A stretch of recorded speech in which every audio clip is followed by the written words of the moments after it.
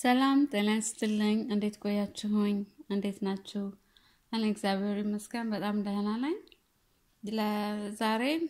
ጊዜው የብርድ ወቅትም ስለሆነ የእስካርፕ አሰራር ልጆች አሳየኝ ብላችሁ ነበር ይሄንን የዚህን ስራ ላሳያችሁ ነው ዛሬ የመጣሁት እንደምትወዱት ተስፋ አደርጋለሁኝ ይሄ እንደምታዩት በሁለቱም ጋር የሚለበስ እንደ 3D አይነት ስራ ነው እንደዚህም ይሳባል እንደዚህ እንደምታዩት በሁለቱም ጋር ቢለበስ ምንም ለውጥ ከለሩም ማናው ዲዛይኑ በሁለቱም ጋር አንድ አይነት ነው ያምራል በጣም ሞቅ ያደርጋናል ለዚህ ብርድ አካባቢ ለምትኖሩ ልጆች አውሮፓ አሜሪካም ካናዳ ምናምን ላላችሁ ልጆች ሊባኖን በጣም ብርድ ያለበት ወቅት ነው አሁን ላይ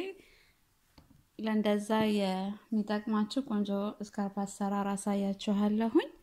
መልካም ቆይታ እሺ ይሄ የምሰራበት ክር ለሹራፍ ያው ለክረምት የሚሆኑ ወፈር ያሉ ክሮች አሉ በሱ ክር ነው የማሳያችሁ ለናንተ የሚመቻችሁ የውፍረት አይነት ክር መጠቀም ትችላላችሁ ክሩ ወፈር ያለ አላሁን በብዛት ክረምት ላይ የምንሰራበት ኪሮሽም ላይ ክሩ ላይ በብዛት ይጻፋል ቆይ ላሳያችሁ እንደዚህ የኪሮሹ መጠን ይጻፋል እዚህ ጋር እንደምታዩት 3 ወይንም እስከ 3 አልፉን መጠቀም ትችላላችሁ ኪሮሽ የተለያየ አለ ባለፈው የዘራውት ቪዲዮ ስላለ እዛ ላይ ልታዩት ትችላላችሁ ይሄ 3.00 ነው እንደምታዩት ተለቅ ይላል ኖርማል እንደዚህ ቀጫጭን ኪሮሽ ከምንላቸው ሳይዙ ትንሽ ተለቅ ያለ ነው እንደዚህም በጣም ትልቅ ይሆናል 6.00 ሚሊ ሜትር በጣም ወፍራም ክር ለሚባለው ነው የሚሆነው እኔ አሁን የምሰራው በእንደዚህ 3.5 ባለው ነው የምሰራው እሺ የምንጀምረው በሰንሰል ነው 6 እያደረጋችሁ የምትፈልጉት እንደዚህ መጠን ድረስ ማለት ነው ይሄ 60 ሰንሰል ነው ይሄን ያህል በቂ እንደዚህ ለኔ በቂ ነው ብዬ ነው የሰራሁት እናንተ ማሳደግ ከፈለጋችሁ 6 ሰንሰል እያደረጋችሁ የምትፈልጉት መጠን ድረስ ልታረዝሙት ትችላላችሁ ሰንሰለቱን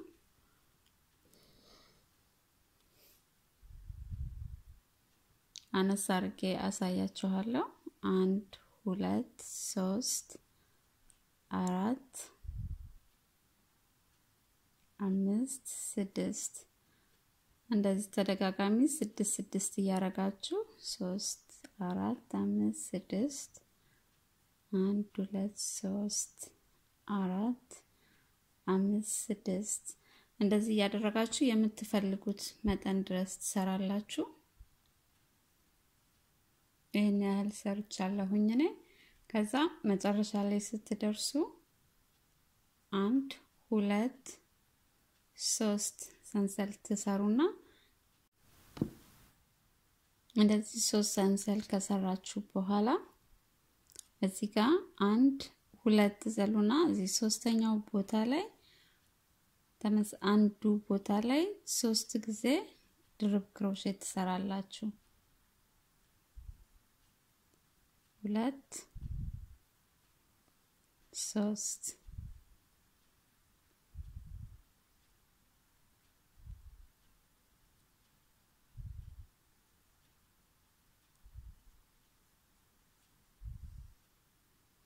ከዛ 3 ሰንሰል 1 2 3 እዚህ ጋር 1 2 ትዘሉና ሶስተኛው ላይ ተመሳሳይ 3 ድርብ ክሮሼ አንዱ ቦታ ላይ ትሰራላችሁ እንሰራለን 1 2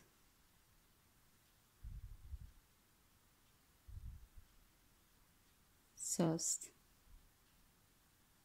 እንደዚህ 3 ሰንሰል 1 2 3 ከታች 1 2 ሰንሰል እንዘልና 3 ሰንሰል 3 ድርብ ክሮሼት እያደረግን ሙሉውን እንሰራለን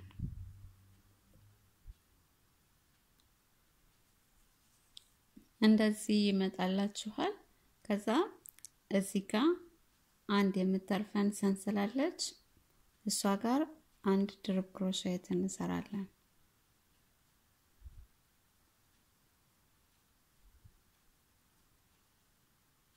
ለዚህ ማለት ነው ካያችሁ እዚህ ጋር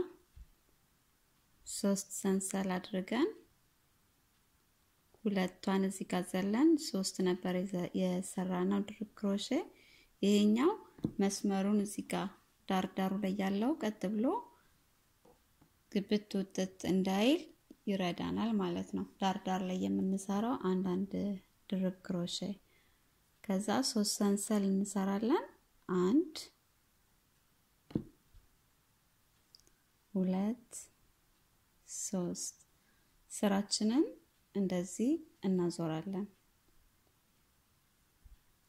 ከዛ እዚህ ጋር አንድ ድርብ ክሮሼት አለች የመጀመሪያው እየሰራንባት ይሄኛው ሳይሆን ቀጥሎ ያለችዋ ማለት ነው እሷ ላይ እንሄድና በእንደዚህኛው በኩል አዙረን ማለት ነው አንደኛው ላይ 3 ድርብ ክሮሼት እንሰራለን 1 2 3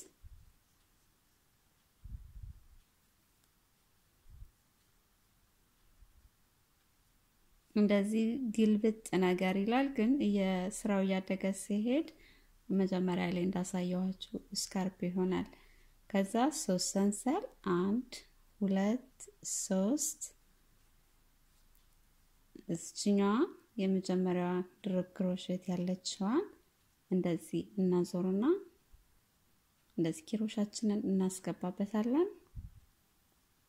እዛው ላይ 3 ድርብ ክሮሼ እንሰራለን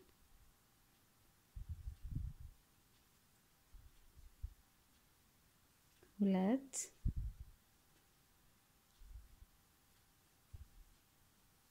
ሶስት ከዛ 3 ሰንሰል 1 2 3 ተመሳሳይ ይሄኛው አለ እዚህ 3 ድርብ ክሮሼቱ እንደዚህ እናዞርና አንዷ ክሮሼት ላይ ድርብ ክሮሼቷ ላይ 3 ጊዜ እንሰራለን 2 3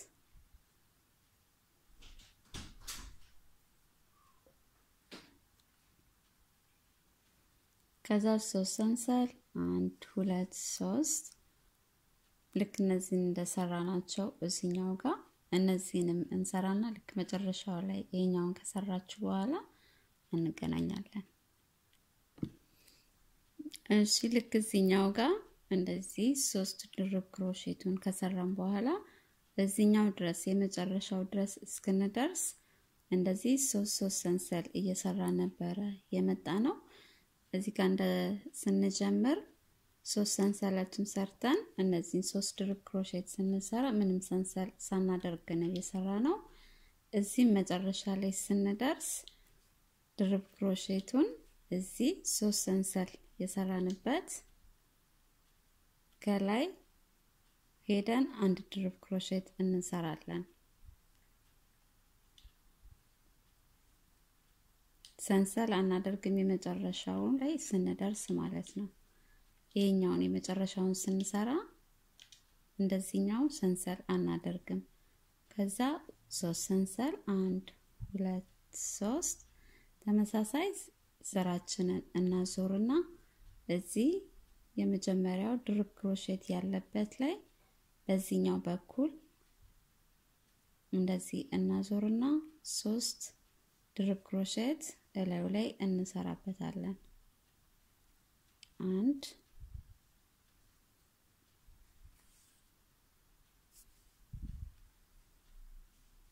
2 ወጣችብኝ 3 ከዛ 3 ሰንሰል 1 2 3 እንደምታዩት የሆነ ውልግድግድ እያለ ነው የሚሄደው በዚህ ጋር ይወጣል በዛ ጋር ይገባል ማለት ነው 3 ሰንሰል ይሄው የመጀመሪያው ድርብ ክሮሼት አለ በዚህኛው ጋር ሳይሆን በኋላው በኩል እንደዚህ ስታደርጉት ይታያል አይደል በደንብ ይሄኛውን የመጀመሪያዋን አንድ ድርብ ክሮሼቷ ላይ ብቻ እንደዚህ ተወስዱትና ያው ቀዳዳውም ስፍት ብሎ ይታይላችኋል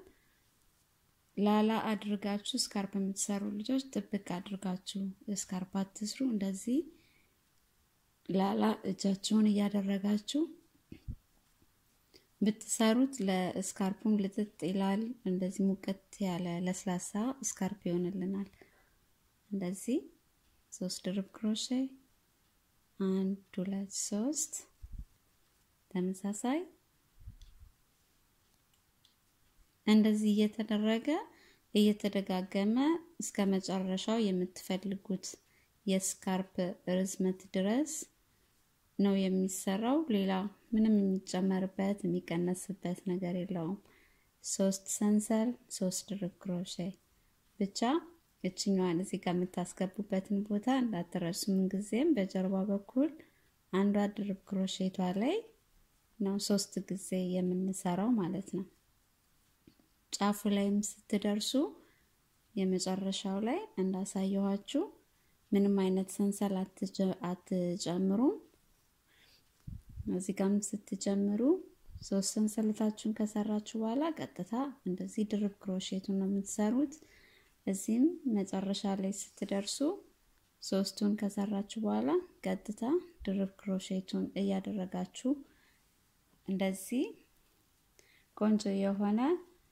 ስካርፕ መስራት እንችላለን ማለት ነው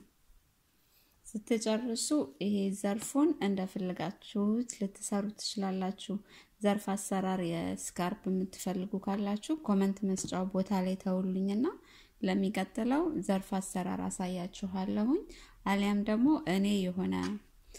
እንደዚህ አድርጌ ሰፍቼ ዝም ብሎ ጥልቅ የሚለው የማደርገው እንደዚህ የሚጠቀለል ሳይሆን ማለት ነው ይሄን ከጨረስኩኝ በኋላ እንሰፋው በመርፌ ያለ ወይንም በኪሮሹ እያጠላለፍኩኝ ነው እሱ ፍላጎት እንዴት እንደሚሰፋ የምትፈልጉ ልጆች ካላችሁ ኮሜንት ላይ አስቀምጡልኝ ሌላ ተጨማሪ ደግሞ የዚህን የፍርሻውን የኮኮቡን ተመሳሳይ ክር ነው ይሄን ከለር በጣም ስለምወድ ነው ይሄን ጀምሬያለሁኝ ለሚቀጥለው ቪዲዮ በእርግጠኝነት ይሄንን አሳያችኋለሁኝ የዘርፉንም ቢሆን ያው በተከታታይ ቀን ፖስት ባደርገው ችግር የለውም ጀምሬያለሁኝ የቆየሁት ሌላ ከለር ክር እየጠበቅኩኝ ነው ዲዛይኑን ዳርዳሩን በሌላ ከለር መስራት ስለፈለኩኝ ነው በሚቀጥለው ቪዲዮ እስከምንገናኝ ድረስ ሰላም ፍቅር ጤና ባላችሁበት ይሁን ስለነበረን ቆይታ አመሰግናለሁ ሰላም